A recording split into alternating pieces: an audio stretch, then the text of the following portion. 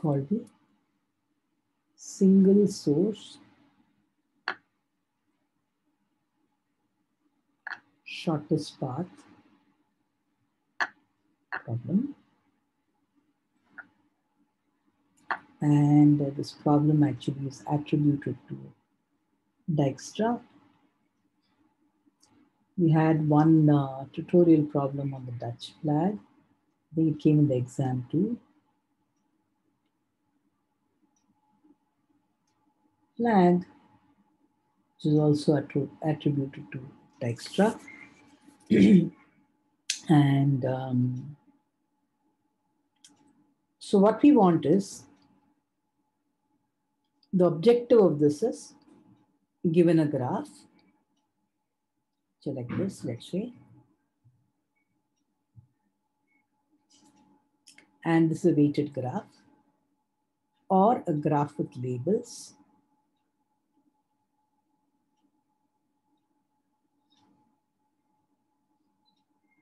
And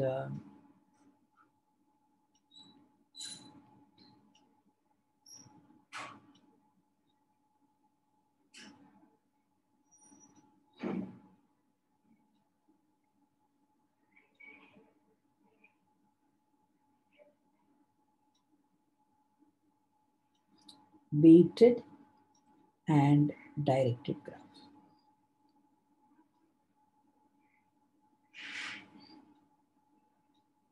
The weighted and directed graph.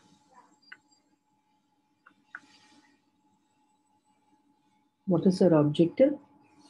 Starting from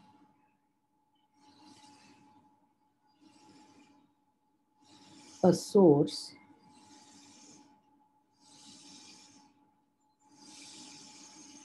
the objective is to find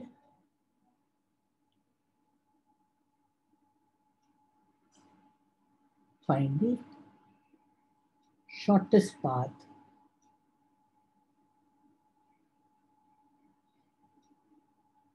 from source to destination.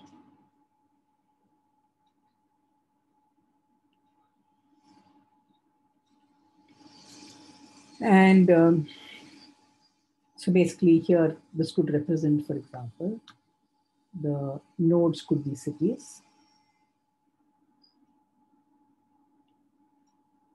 and edges could be flights, and the weights could be the cost. Okay.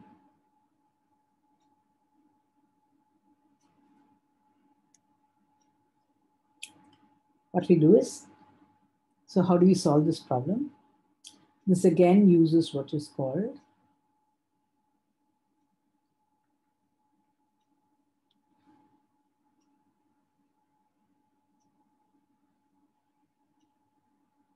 a greedy approach.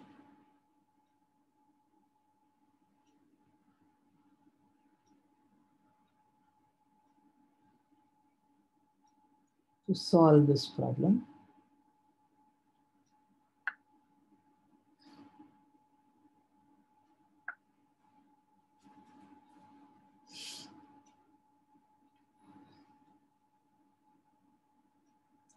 So initially,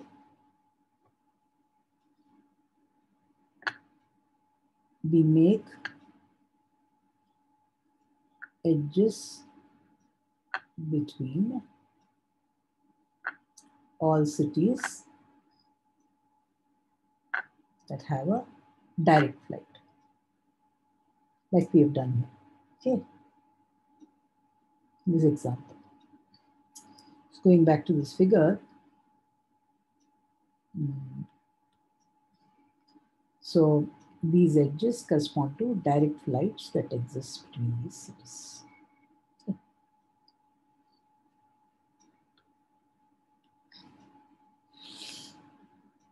What we do is, the algorithm works as follows.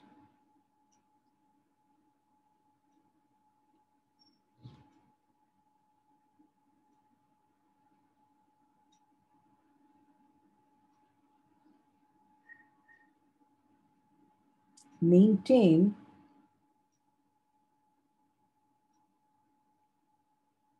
a set S of vertices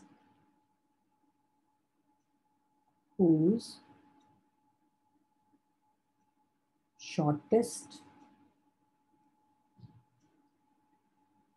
distances from the source are already known. Okay.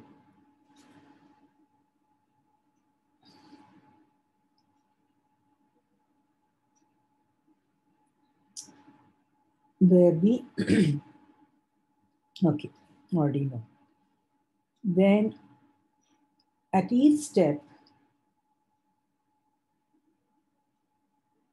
I'll go through the algorithm. Look at this example. At each step, we add to S a remaining vertex B from B minus S, whose distance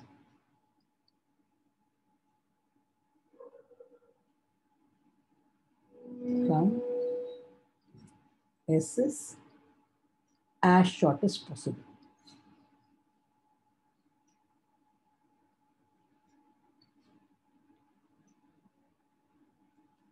Assumption that we make, all edges are non-negative. Therefore, any addition, this is very crucial for this algorithm to work,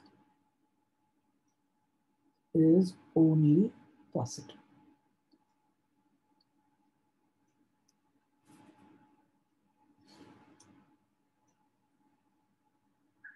B is added such that there is a path from V to S or S to V. From path to V, sorry, there's a path from, I should say S to V because directed graph, from S to V. And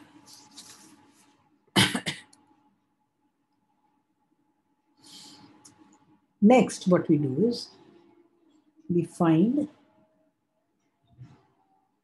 a new shortest path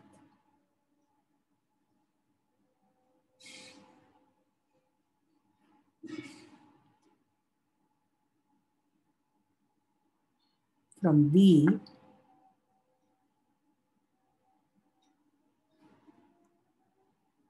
path to V that only passes through the vertices of S. From V. So what we're doing is we have a source, let's say, single source, right? Let me call it. This is from SRC to V. And what we're doing is we're making it pass through the vertices of V. At each step,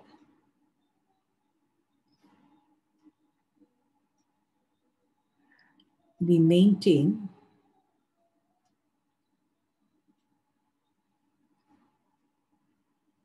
an array D that maintains distances from source.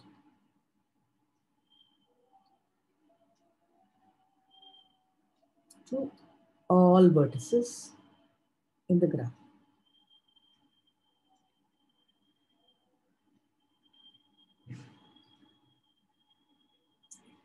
Once S includes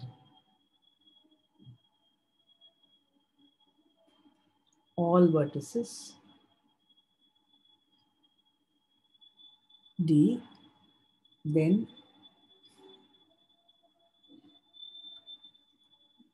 D will hold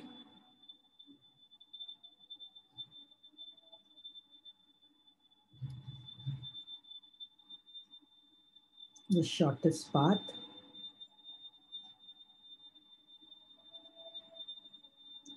from source to all vertices in G. Okay.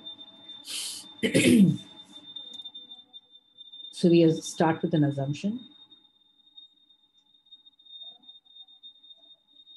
G equal to B comma E, where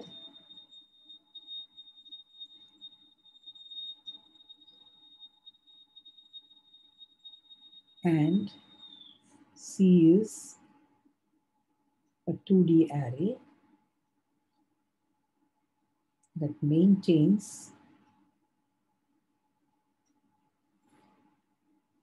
the cos C of I comma j for a path from vertex I to vertex j.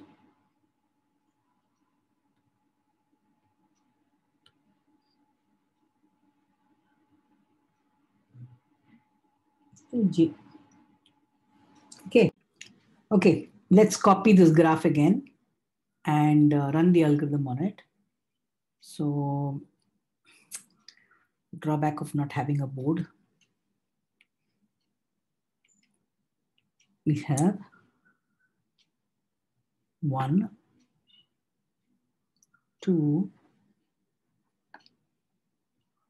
3, 4, 5. So 1 to 2, there is a path. And 1 to 2, there is a path. 1 to 4, there is a path. 1 to 5, there is a path. 2 to 3, there is a path. 4 to 3, there is a path. And I think there's a path from 4 to 5 also. Yeah, 4 to 5. And there is a path from 3 to 5, I think. Correct? Yeah, 3 to 5. And let's see what the weights of these paths are. These weights are 10 and 100, 10, 30, 100, 30, and 100.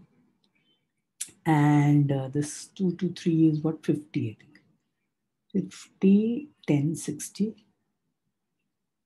50, 10, 60. And 3 to 5 is, how much is 3 to 5? Oh, I didn't have it here.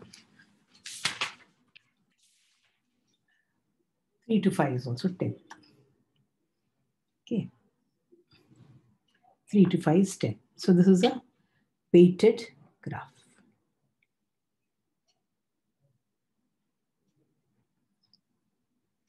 Okay. So we start off with S equal to the vertex 1. Then we maintain an array D, which gives you the shortest path, direct paths actually. D of 2 is set to 10. D of 3, there is no path, so we set it to infinity. D of 4 is 30. And D of 5 is 100.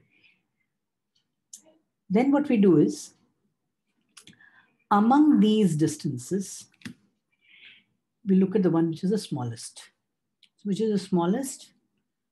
2 is the, D of 2 is the smallest.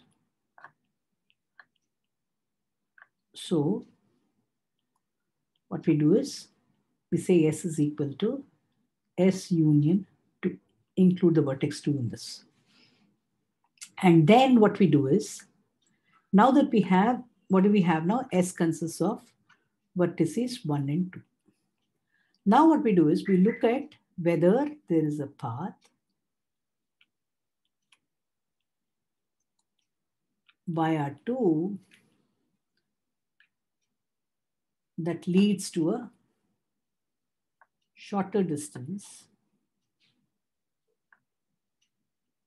to 3, 4, and 5. To vertices 3, 4, and 5. So what happens? D of 3. So we say D of 3 now is equal to min of what D of 3 was, comma, D of 2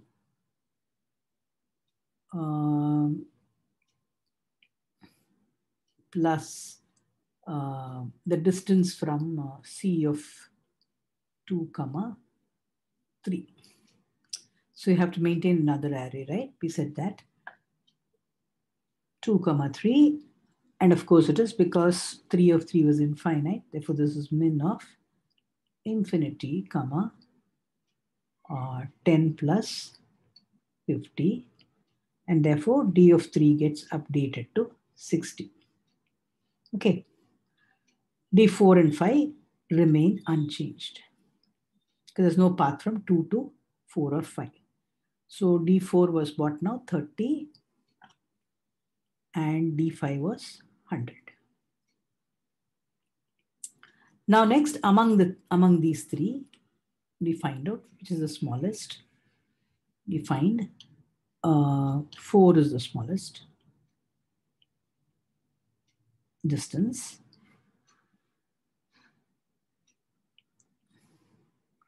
So what we do is we include S is equal to S union 4. Okay. So now what does S consist of? 1, 2, 4. And then we see if there is the shortest path from. We update D of 3 is min of D of 3, comma, D of 4 plus C of 4, comma 3. So what is this now? This is minimum of 60. And what is D of 4? 30 plus 4, comma 3. Distance from 4 to 3 is 10. Oh, sorry. D of 4 is 30. And wait a minute, did I put this correctly? These weights? 10. Yeah.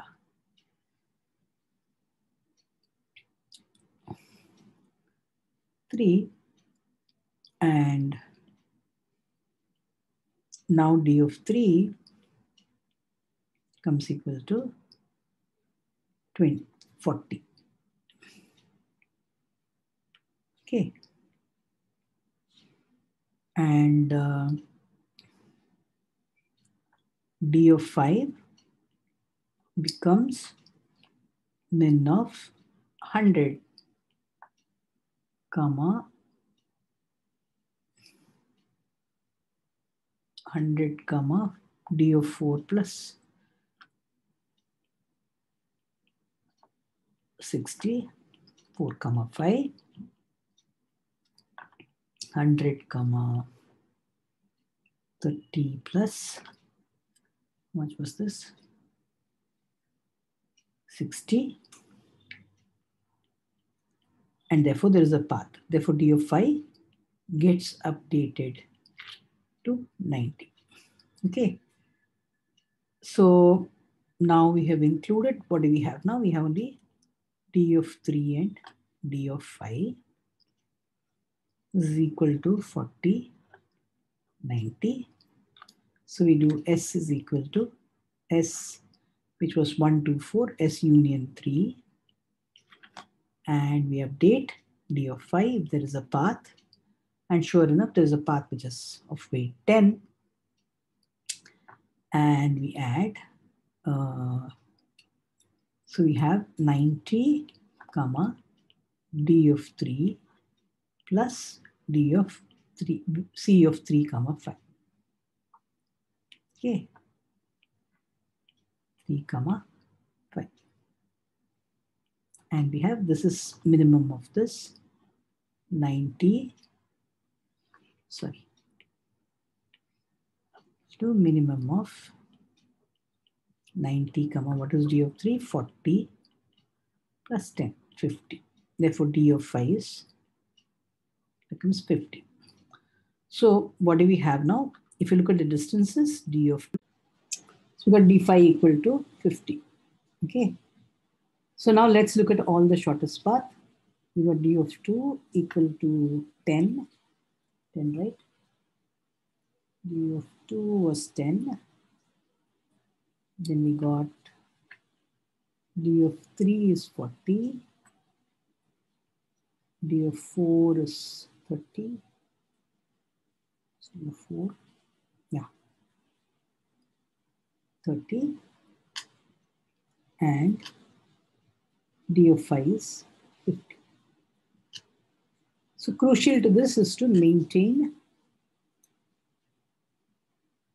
an array, a 2D array, C of I comma j. So what do we fill it up with? Looking at this graph again, we create this 2D array.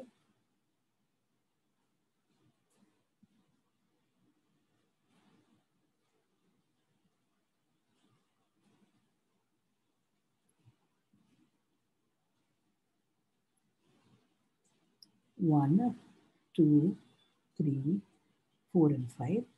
We make the distances to itself 0. And 2, 3, 4, and 5. So distance to 2 was 10. There was no direct path initially. And distance to 4, if I remember, was 30. And this was 100. Right? That's what we had in the original graph. Yeah, 10, 30, and 100. And 2 has only one path to 3, and which is 50. And all others, we set it to infinity. And 3 has only one path to 5, and that is 10. Make others infinite. And 4 has a path, two paths, 3 and 5, 10 and 60.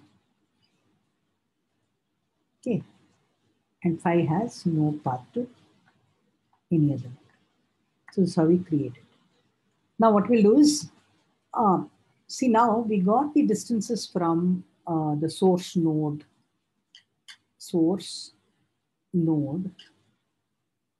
1 to all vertices 2 to 5, right? But clearly, if you notice, look at this path to 5. It finally goes from, what is the cheapest path to 5?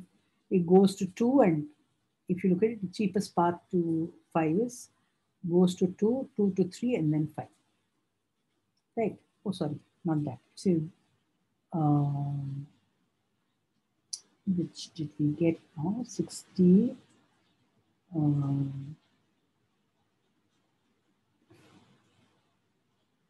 90. We added 3. Sorry, should be 70 here. 360.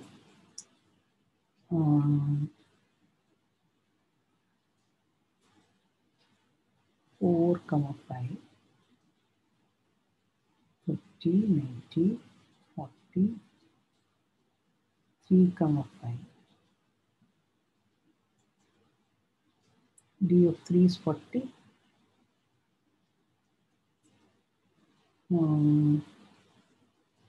Oh yeah, sorry. The best path to this is this one. Sorry. This is the cheapest path. 30, 10, and this one. Okay. So this is the cheapest path that we have from 1 to 5. I'm sorry about that. So clearly, we would like to recover the path. So the question can be, how do we recover this path? the path. Okay.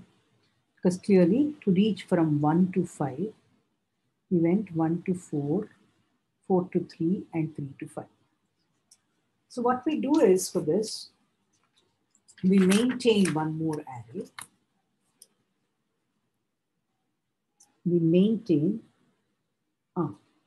before that, I think I forgot to see how this algorithm completes. I have d5 equal to 50. This is the only vertex that is left.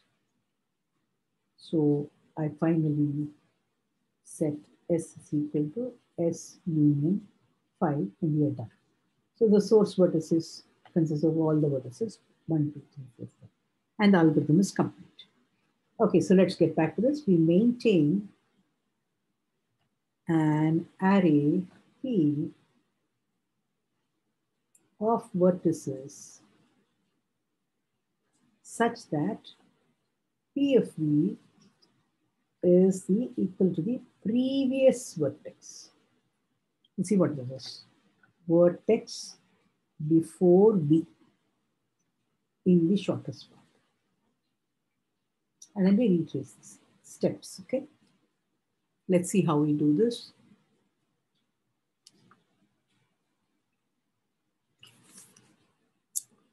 So initially, because we're starting from vertex 1,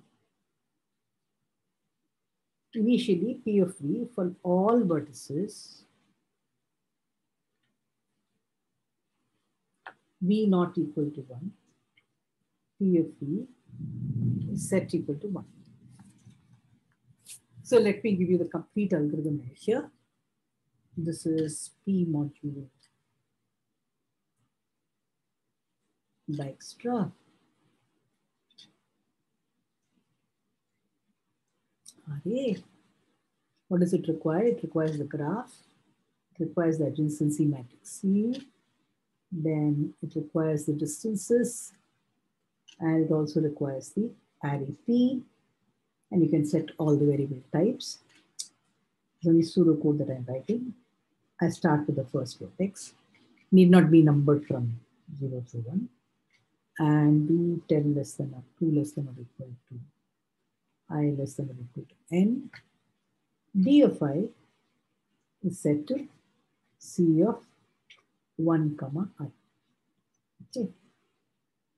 C matrix. End do. Okay. Complete this. Then we start do. So one vertex is already in the S list.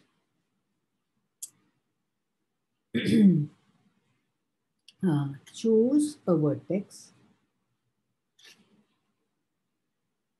W in B minus S such that D of W is a minimum.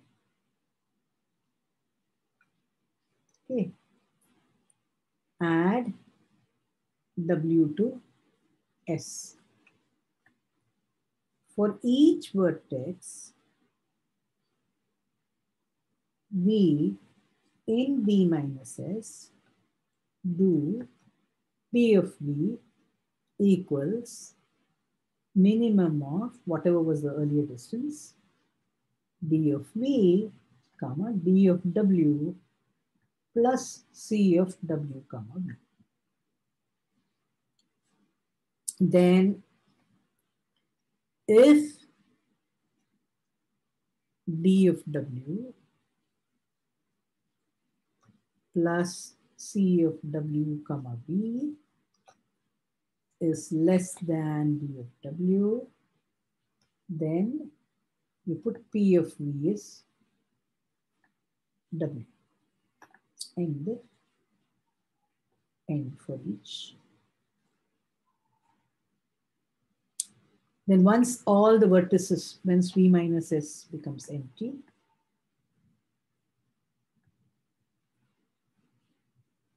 we retrace the paths. Retrace the path of P.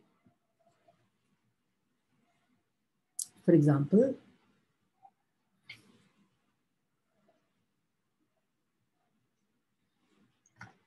P of 2 equal to 1, P of 3 equals 4, P of 4 equals 1, P of 5 equals 3. So we find the shortest paths. So what does it tell me? To reach vertex 3, you go to 4 first. And to reach vertex 4, you go to 1. So the path from 1, 2, 3 is 1 to 4 and then to 3. And the path to 5 is via 3, right? Path to 5 is 3, path to 3 is 4. So you want 1 to 5, then the path is 1, 4, 3, and 5. This is the path, okay? So what do? We reverse beginning from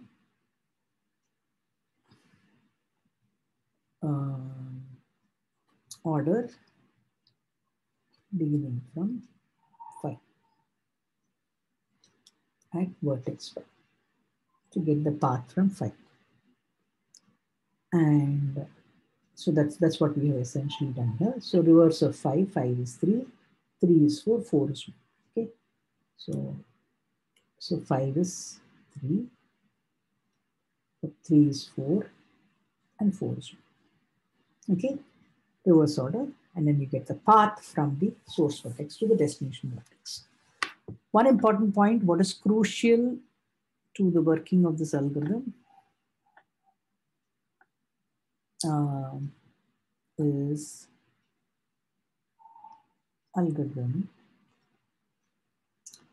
that